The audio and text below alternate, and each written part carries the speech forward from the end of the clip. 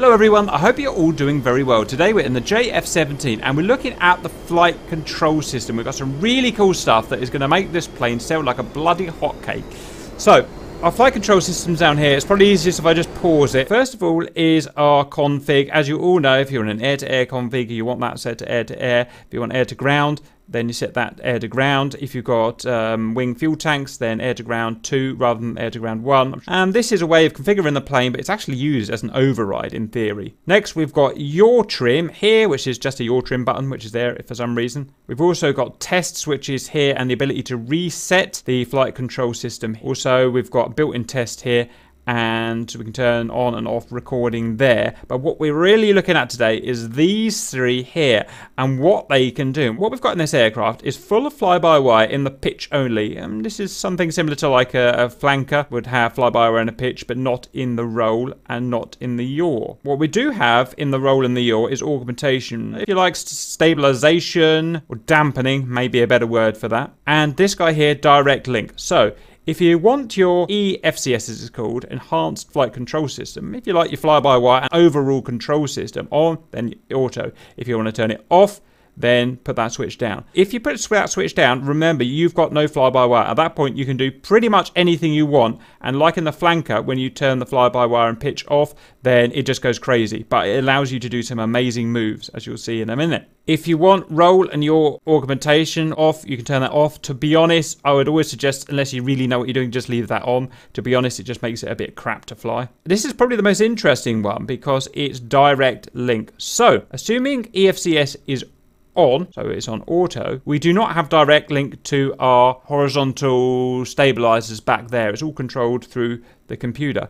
If we turn it to direct link, we will have direct link of them, but only if we are above a critical angle of attack of 27 degrees. So with fly-by-wire or EFCS in auto and direct link on or off, fly-by-wire will main control up to 27 degrees. If you get above 27 degrees, for instance, if you're in a spin, which is what we're going to look at today, you can push this little guy here on and you will get then full control of your surfaces, and it will allow you full control to be able to get out the spin. So to get into this, it's very hard to get into a spin in this aircraft because the fly-by-wire system is genuinely excellent. So we're going to turn the fly-by-wire off temporarily to get into a spin. Then we're going to show you how to get out of a spin using direct link once we've turned the fly-by-wire back on. Okay, well, first of all, let me show you just flying normally.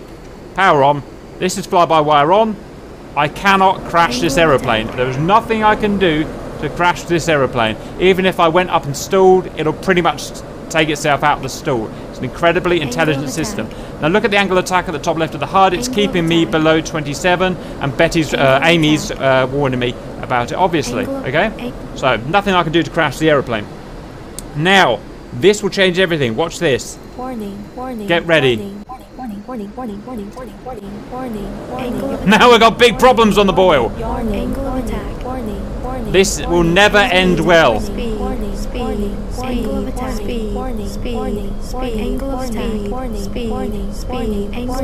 I'm going to almost certainly go into a flat spin, and I'm in a flat spin. I'm in an unrecoverable flat spin as it stands, and that's what happens when you turn the fly-by-wire off in a jet in this. Now, the only problem I've got here, I've just realised I've done this at about 4,000 feet, which is really stupid.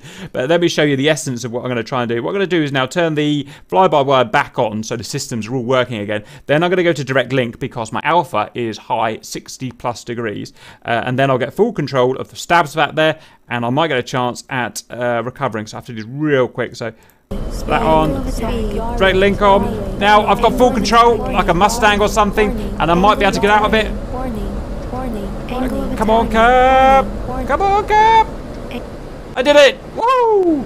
So if we get in a spin, like I said, it's very hard to get into a spin with your fly-by-wire. But, you know, if it does happen, you know, wake turbulence, a dogfight, you know, all kinds of weird things are going to happen. The first thing you can do once your alpha's got uncontrollable, i.e. above 27 degrees, is you bang on your direct flight down there. Technically, you actually just leave it on all the time. It doesn't actually work unless you're out of control above 27 degrees. And that's going to give me full horizontal stab deflection so that I can get out of the spin, as you saw there. So I hope that was useful. I'm just going to do a little more showing off and probably die. So I'm going to turn fly-by-wire off, power on.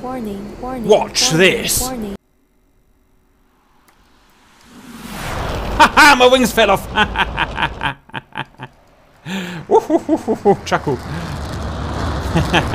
And that is why you don't turn your fly-by-wire. Not only does the fly-by-wire, if you look in the manual, it doesn't just do alpha control, it does G control, it does all, you know. So once that's gone, you'll just rip your plane to pieces. Right, go out there, turn your fly-by-wire off, be a complete dick like me, crash, and then learn how to get out of a spin with direct control. Thanks, bye.